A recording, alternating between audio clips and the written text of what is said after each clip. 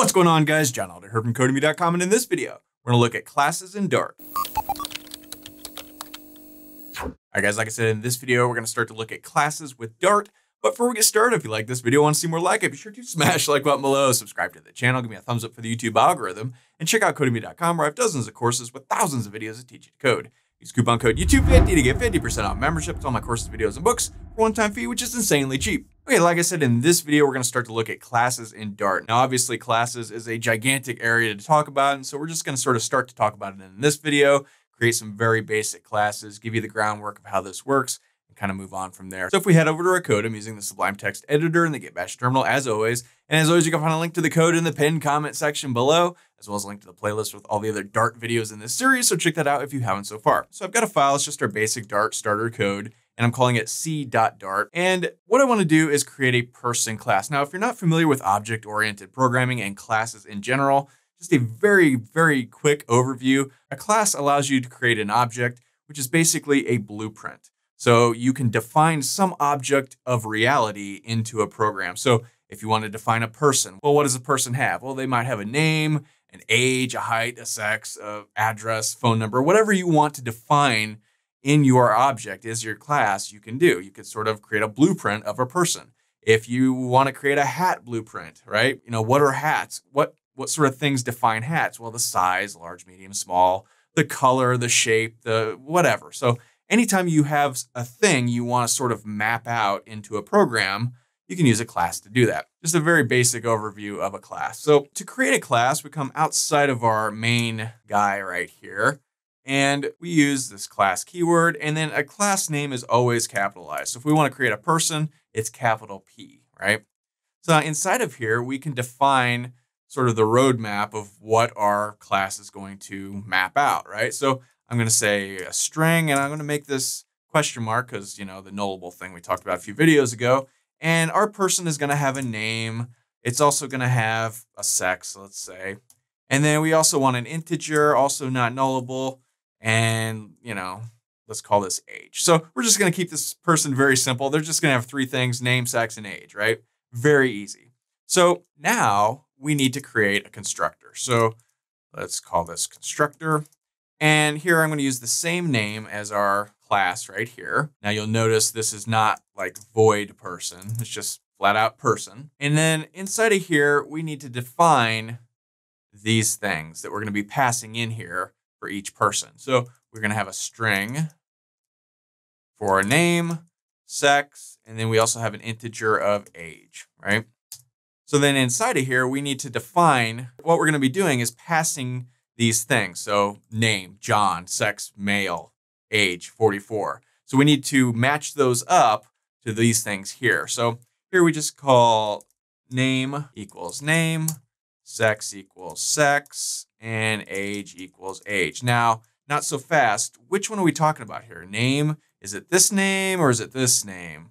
You know, how does that work? Well, quite simply, this will equal this if we use the this keyword, I guess. So we need to call this dot for each of these things, right? So this is basically, hey, take this that we passed into this constructor here and assign it to this, which is this, right? So these things here are these things up here, right? Okay, so strictly speaking, this is pretty much all we really need. This is sort of our blueprint. We've defined what it means to be a person in this program. Person has a name, they have a sex, and they have an age, right? Well, okay, that's great. But now let's create a method that does something with this information. Now, methods are basically functions. We call them functions when they're not in a class. When they're in a class, we call them methods. Same thing though, right? So we can do our void thing here. And let's say we want to show data, I don't know, or show person or whatever. Let's just say show data. And now we can do something. So let's just, you know, print out, and let's say name equals name. And let's also print out sex equals sex. And we also want to print out age equals age, right? So now we can call this method and it will print out these things for each of our persons. Persons, people, whatever. Okay, so we've defined all this stuff. Now let's actually create one in our program. So let's come up here to the top And to create one of these, we call our person class, and then we name this. Let's say person1, right? P1. And that's going to be a person. And now inside of here, we need to pass in who P1 is, right? So P1 will be John.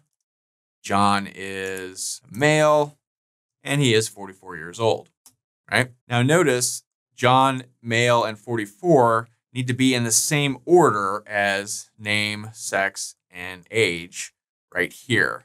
If we swap these around, things are going to get confusing. And since we have different data types, strings and integers, that's going to flummox the whole thing, right? So, okay, we've created this. Now we can do something. So let's go p1.showData, right? So this will call this method, which will take these things which have been assigned in to this P1 person, and it will print them out if we've done this all correctly, right? So let's go ahead and save this, head over to our terminal. I'm in my C Dart stuff directory, and let's run dart c.dart, and we get John, male, 44, which is exactly what we would expect because that's what's printed out here. Very cool. Now, we can at any time call anything from our P1 person, and we can print out anything from P1 that we want. So let's say we want to print out P1.name. Now we can access any of the things in here. So .name, we can access .sex, .age, whatever we want, but let's just start with .name. Head back over here, run this guy again, and boom, it prints out John. Very cool. Instead of doing it like this, we can kind of play around with this if we want. Another way to do this, we could say print person's name is, and you can use these brackets here to call name. They are same deal here. Let's just go sex. Just another way to do this. And age, years old, ... Right? So if we wanted to do it like that, we could. If we come back over here, well, we actually still have to come up here and then call p1.showData. If we did that, come back over here, run this guy again. We see the person's name is John, they're male and 44 years old, right? And we're still printing out John there. So anyway you want to do this, lots of different ways to play around with this. And that's all there is to it. Now, if we get rid of this, and let's say get rid of this, we can create a second person just as easily as we did the first one. So again, we'll call person, and let's call P2, right? And this is going to be a person, and this is going to be Mary. Mary's sex is female, and Mary is, say, 29. We can, at any time we want, call P2.say showData. Or we could call P2. Age, whatever we want. However you want to do this, that's how that works. Come back over here, run this guy again. Actually, let's clear the screen. And now we see Mary is a female. She's 29. Person's name is Mary. They are female and 29 years old. Very cool. Now this, we just printed out P2. We can also print out, P1. P1 still exists, right? So if we do both of these, clear the screen, we get the first one is for P1, which was John. The second one is P2, which is Mary. So this is a massively fast intro to classes with Dart, but you can see very easy to do this. And there's lots of different ways you could set this up. This is just sort of one of the standard ways. You don't even have to create a constructor if you want. You could create another method that sets your data. But, either way, it's pretty much the same thing. So we just do it this way. So not that hard to wrap your brain around. Like I said, classes are a giant topic. You could talk for days and days and days on classes. This is just a very quick intro on how to start to use classes with Dart. And that's all there is to it.